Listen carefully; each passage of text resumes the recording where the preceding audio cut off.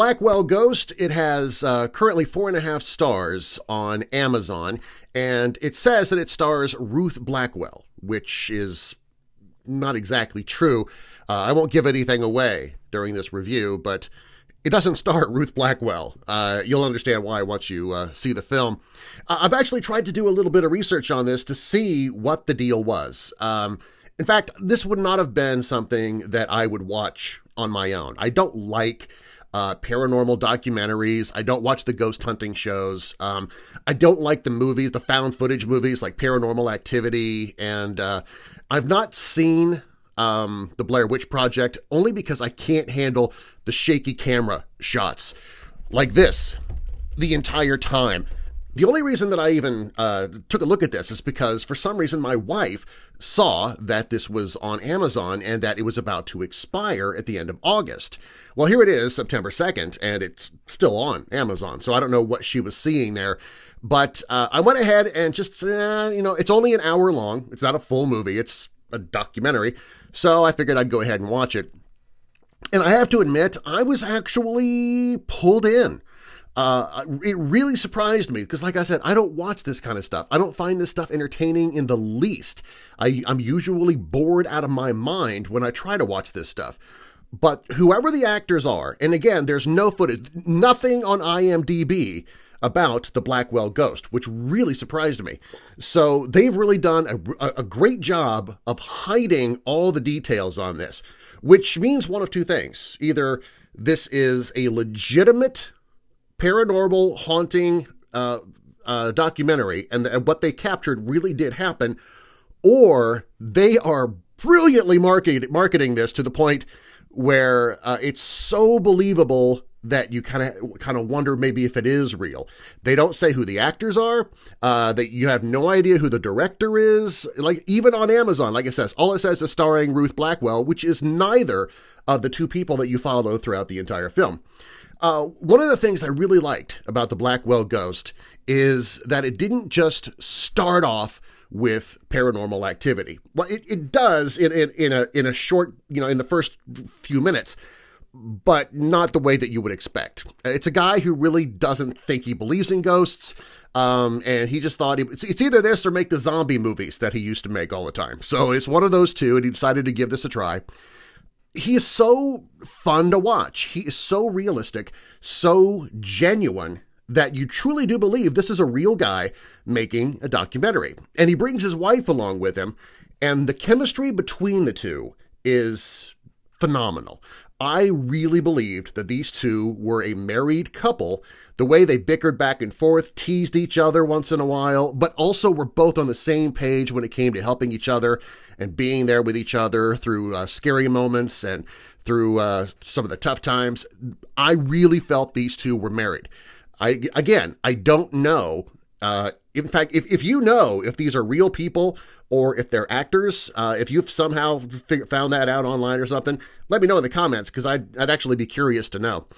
I didn't really get scared on this. It definitely has a creep factor. There is one moment that did get me that I don't think I'm even going to start to say it because it may not be scary for anybody else. Somehow it just startled me.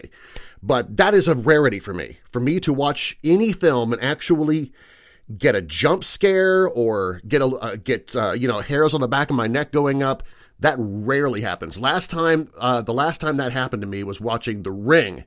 And then also The Grudge. And for The Grudge, it was mostly because of the sound design that they created on that. But this didn't have any special effects like that. It didn't have any sound design issues that, in fact, there were a couple of things that I did have an issue with are when they're in the plane, they actually have their own plane, small plane that they use to go back and forth to locations. And you're kind of listening in on through the headsets with them. And it was kind of hard to understand what they were saying there. I don't think it was important, so you're not really missing anything. But that is something that was kind of unnerving, kind of just, what's the word I'm looking for? It's distracting. It didn't really add anything to the story at all. They could have just thrown them up in the air and then you catch them as they get off the plane on the other side. But then again, that also kind of leads credence to it being a real documentary. Because if this is somebody who is not a professional filmmaker, just putting it together on his own, then he would actually have elements that wouldn't make much sense because he's not a film producer. He's just some guy making a home movie, essentially, and the editing on that kind of stuff is gonna be rough, and that's kind of what you see here. But that being said, it flowed very, very well. It's a slow build, and it does get more intense as it goes on. It does not give you any conclusions at the end. You're kind of left to decide whether or not what you've just seen is real or not real. But regardless, I think that it's definitely worth the watch. In fact, I will put a link to it down below in the description, and you might notice that is an Amazon link.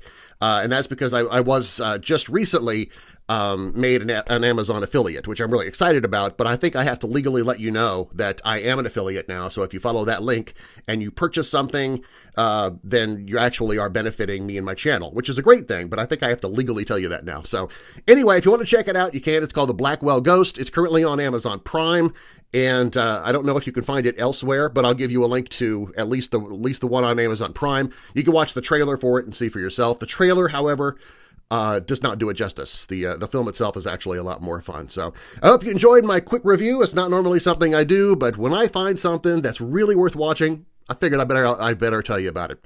Thanks a lot for joining me, weirdos. I really appreciate it. If you like this kind of thing and you want to see more, click that subscribe button. Also click the notification bell, and that way you'll be notified when I post new videos in the future. And as always, I really appreciate it if you like, comment, and also share this on your own social media, Facebook, Twitter, Reddit, LinkedIn. If you're still on MySpace, go ahead, wherever. But sharing it with others really does help benefit the channel. You may have noticed I just hit 8,000 subscribers too, which is really, really awesome. So looking for that 10,000 mark. That is a benchmark I don't think when I started YouTube that I would actually get to, but now we're actually seeing that towards the future. That is amazing. So, and that's because of you guys. Thanks a lot. I really appreciate you. Hope you have an amazing, extra long Labor Day weekend if you're in the U.S. Otherwise, just a great, weird weekend for the rest of you. Thanks.